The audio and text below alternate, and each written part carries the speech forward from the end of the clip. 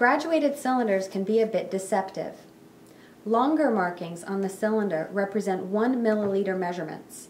Most graduated cylinders include a separate shorter marking simply to aid your eye in reading the liquid measurement. On a larger graduated cylinder, they have a shorter line representing 0.5 milliliters. On a small graduated cylinder, the shorter lines are found every 0.2 milliliters. Don't let these markings confuse you. The experimenter should still only approximate the liquid volume to the tenths place, meaning all measurements will have 1 decimal place.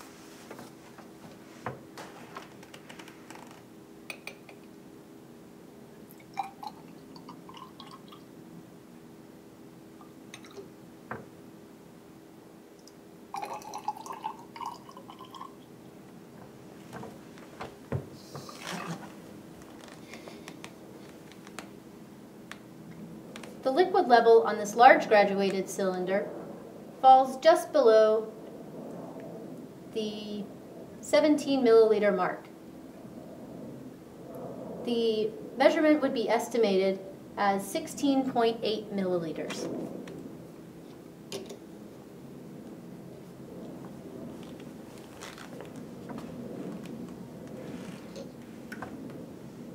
On the small graduated cylinder, the marking falls between the 7.2 and 7.4 marks. This measurement would be estimated as 7.3 milliliters.